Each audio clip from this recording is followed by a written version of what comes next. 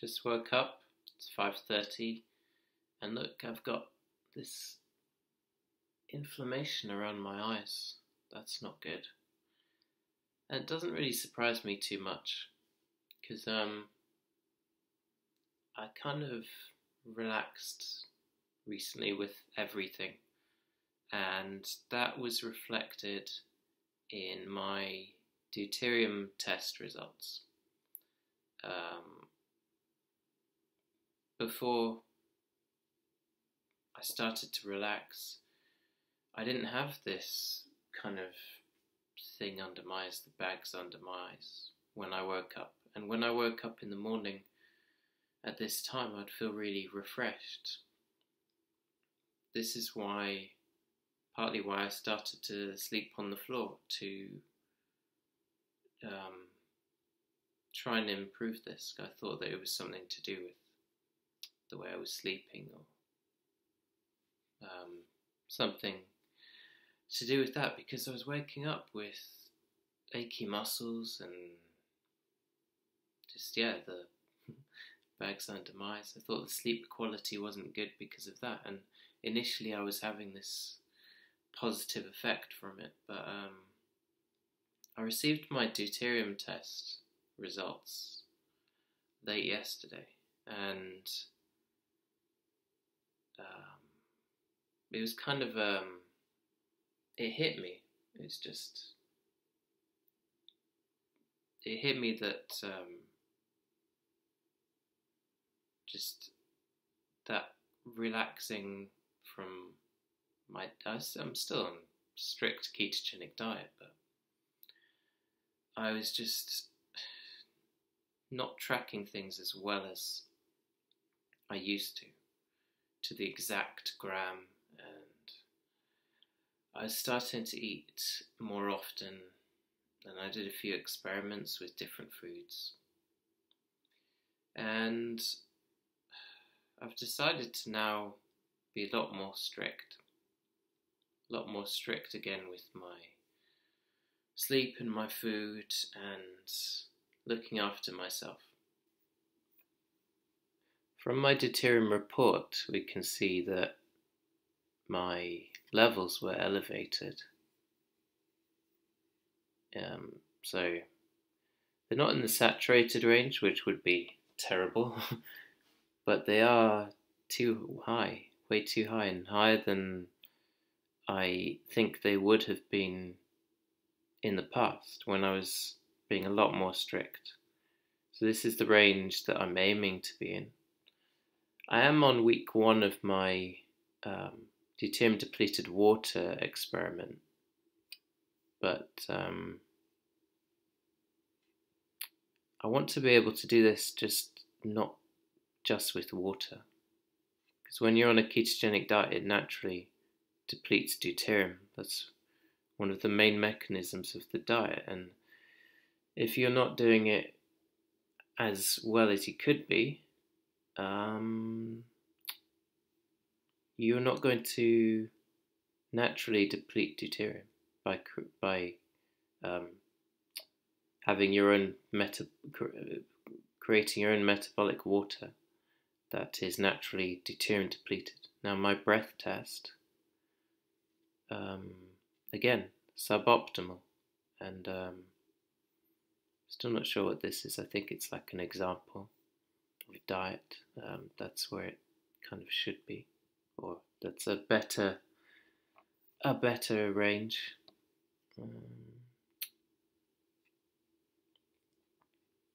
I haven't looked at this properly yet, but it's very interesting. So breath, it's not good, really not good. But I have time, and I know what I'm doing. I've done it before. I could tell with my body composition that things aren't as fantastic as they used to be. Nowhere near that. I used to wake up refreshed, and here's the difference between my breath and saliva tests that I had. They're both stupidly high, so I need to get this right down and write down. And I know I can do it. The reason this is a real eye-opener for me, pun not intended, but the reason it's a real eye-opener for me is because this shows that my risk of cancer recurrence will likely be elevated, as well as the elevated deuterium results there. So this is not a good thing, obviously. It's a life and death situation, literally. And I need to step up my game. So I know that I can achieve great things with this, and I'm going to really start being more serious again.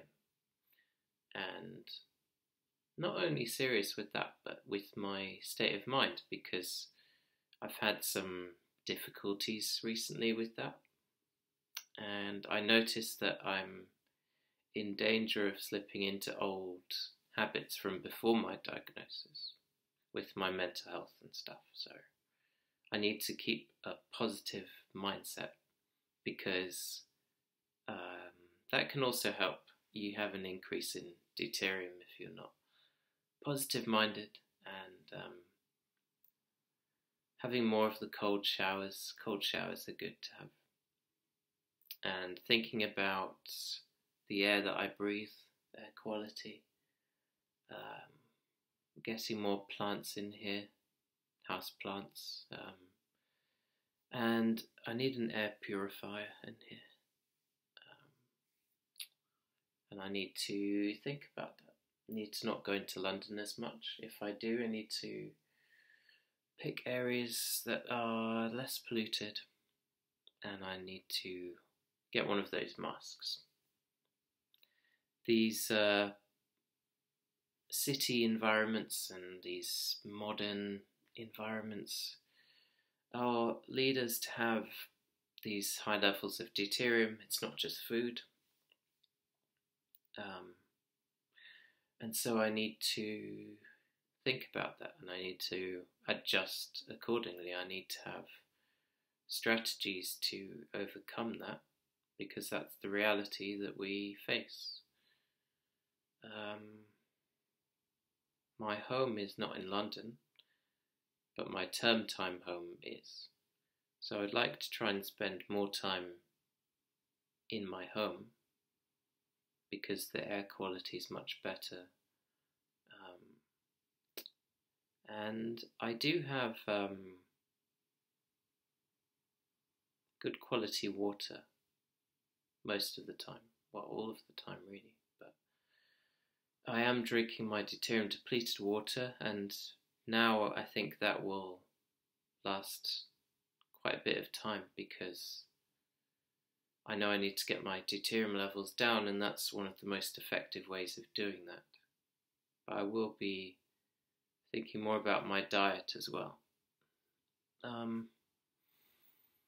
Yeah, that's again, it's an eye-opener, and this is a very raw video, because I don't like to have all these professional seeming videos.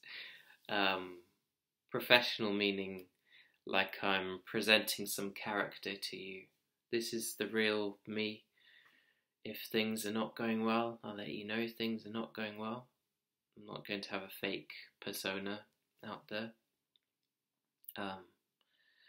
But from now on, you will see a dramatic improvement in everything. And I'll go back to how I used to be, but even better, because this will be gone in the mornings. My body composition will be in a really good state. My mood will be in a really good way, and everything will be excellent. Everything will be really good. Everything with my mum's cancer will be really good, because she's doing a deuterium depletion protocol that includes everything, and I'm cautiously optimistic. But the the main thing about that is the optimistic part. I sometimes have been a bit hard on myself, and things are going really well in other aspects of my life. But as things were going well, I did notice I was getting caught up in this mental state of just kind of busy city life, where you have all these expectations on yourself, and you let things get to you a bit, and you get caught up in this fast-paced world where you need to slow down and take stock of what you have and how good things are for you and how good things could be.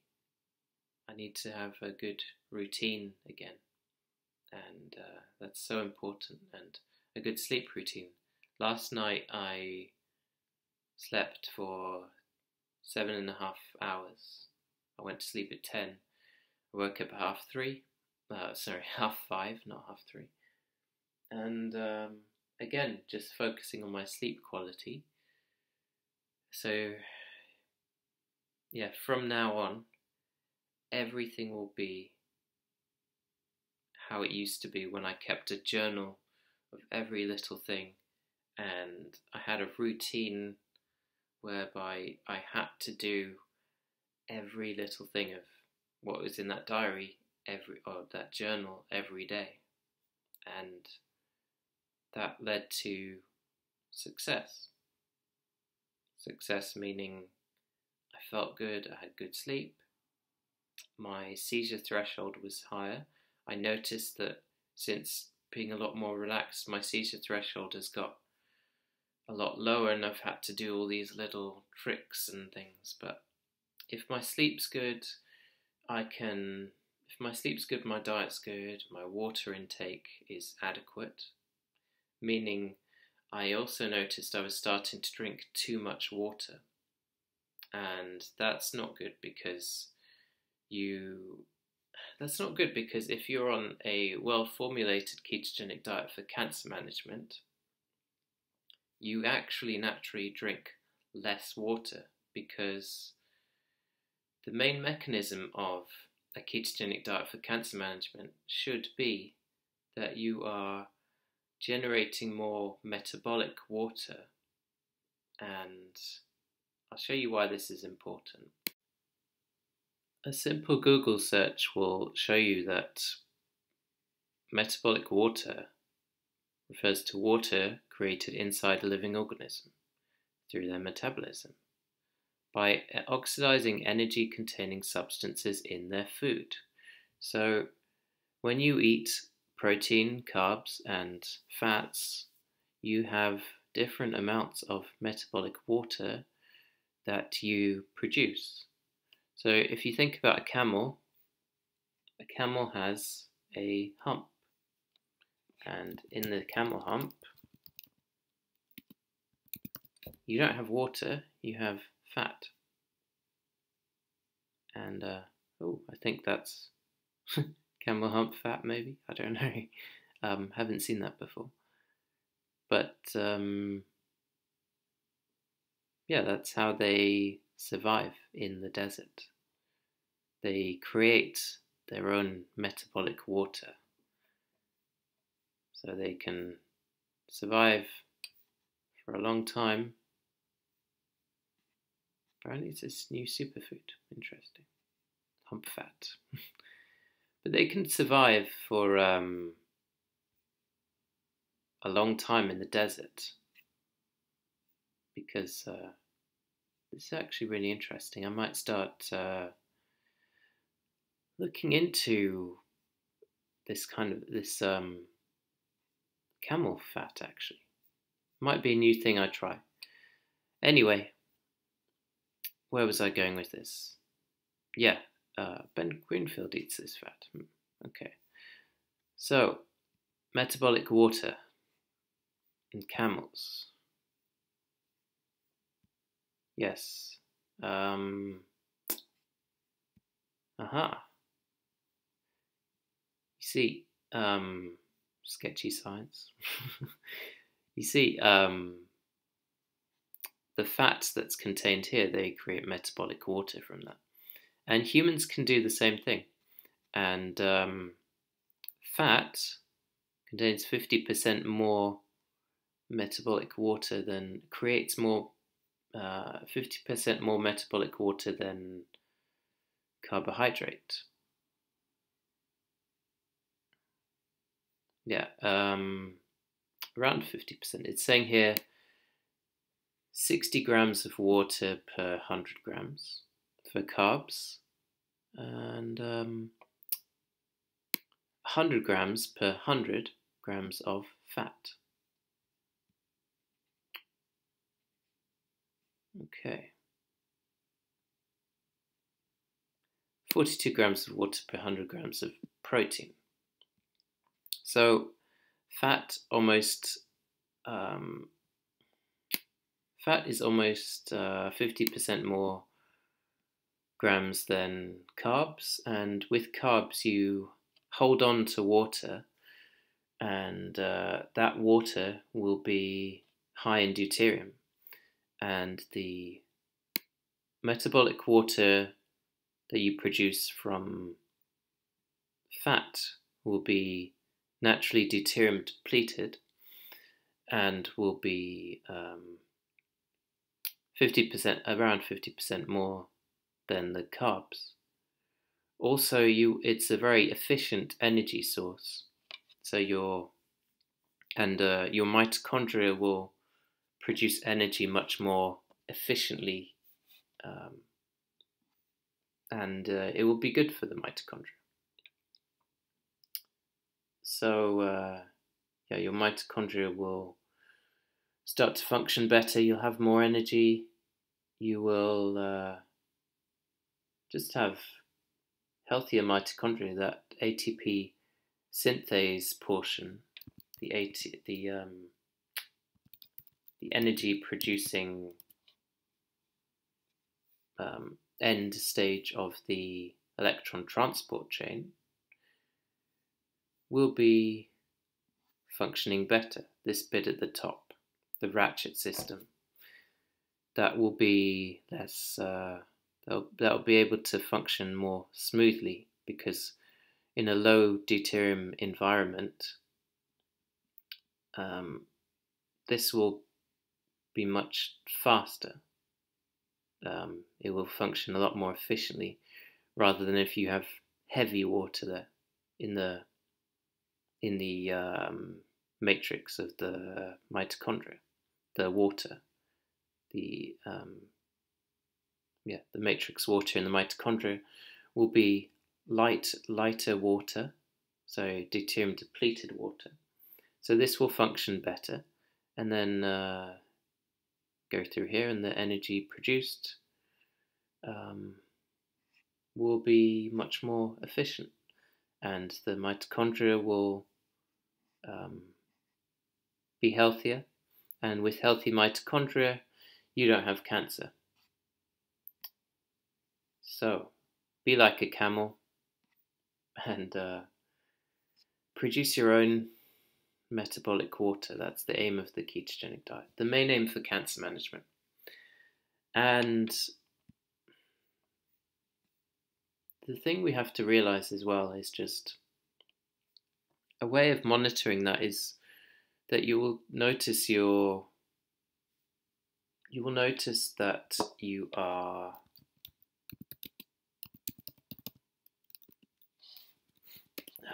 let's see here. You will notice that you're less thirsty if you do it properly on a ketogenic diet. You will be more you'll be less thirsty. And since I've been monitoring my water, I've been feeling better, drinking less water, and focusing more on my diet. And yeah, different fats have different benefits in that way, meaning some are more deuterium depleted than others. You definitely don't want hydrogenated oils. Animal fats are excellent, and yeah, the water is at least 60%.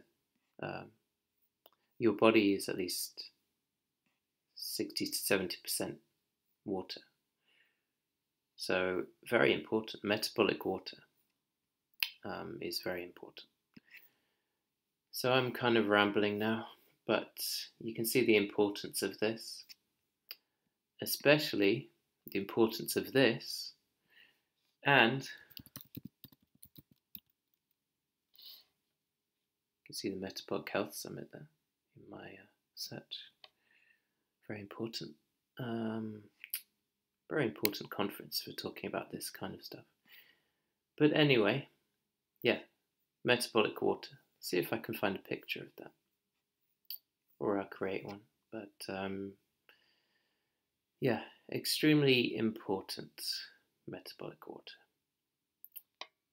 And you can find out more about that and deuterium depletion, methods of deuterium depletion, on this website, the Center for Deuterium Depletion. This is where I had my deuterium depletion test from. It tells you all about it, about why it's important for health, what you'd normally do if you wanted to find out more and apply a deuterium depletion protocol for yourself. Various tests you can have. It's actually how MRI scans work, which it's crazy how we don't put two and two together and realize just how important this is for health, that we have high deuterium in areas where there's cancer, and in the body as a whole you will have high amounts of deuterium in the tissues, which is what you don't want for health. And modern lifestyles and modern environments are raising the amounts of deuterium to levels whereby we get these diseases. And if you want prevention, like me, you drink preventer deuterium depleted water. So what you do is you send off your MRI scans or your PET scans, and they read them, and they look at your follow-up scans over time, and they're able to show that the high levels of protons, high ratio of protons from hydrogens, correlate with the status of the cancer and its metabolic state. So we need to look at cancer metabolism here, rather than just looking at an image and then looking at an image over time and seeing what the changes are. Why don't we see what's going on with those changes rather than just seeing what the changes look like? That's what I would ask. This is what I had, measuring deuterium in the body. You can also test your drinking water to see what it's like. Normally it's around 150 parts per million. You would also need to think about humidity. So if you have a lot of humidity in your room, of water vapor in your room, you might want to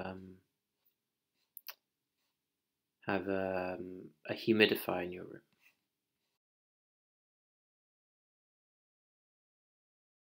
This is the water that I have currently. I have 25 parts per million, but I add normal water to it from a glass bottle to make this amount, the 105, around 105 to, well, 85 to 105 parts per million is what I have. And I will be. My mum does all this stuff, and I should probably do that too eventually. So yeah, that's all I have to say at this moment. I will update you on my progress and how I get my health in an optimal range. An optimal range in my tests and also subjectively how I feel. And I'll have another test once I've finished all my water and made the changes I need to make. And you'll see a new me in just a few months. Maybe even less than that. Maybe even just in 1 month. And I'm looking forward to it. I'm looking forward to making positive changes.